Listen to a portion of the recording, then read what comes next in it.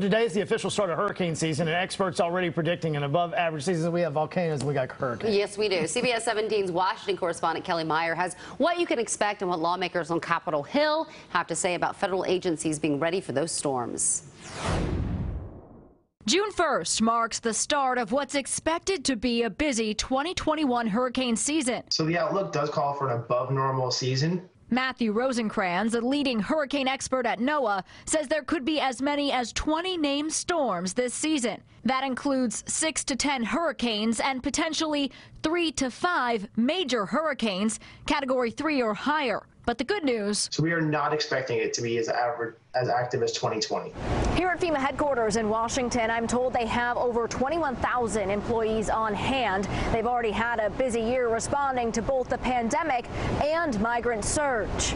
I know they're stretched. I know they're stretched because of what's going on in the southern border.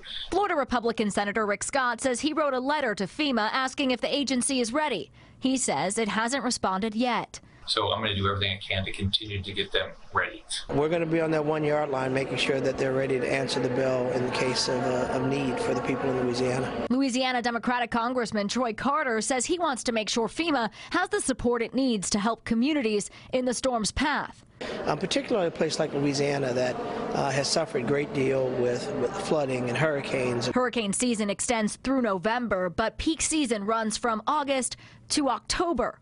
Rosencrans says that means people have some time to prepare. Being that we're not seeing activity now, it's take the time to prepare now. Reporting in Washington, I'm Kelly Meyer.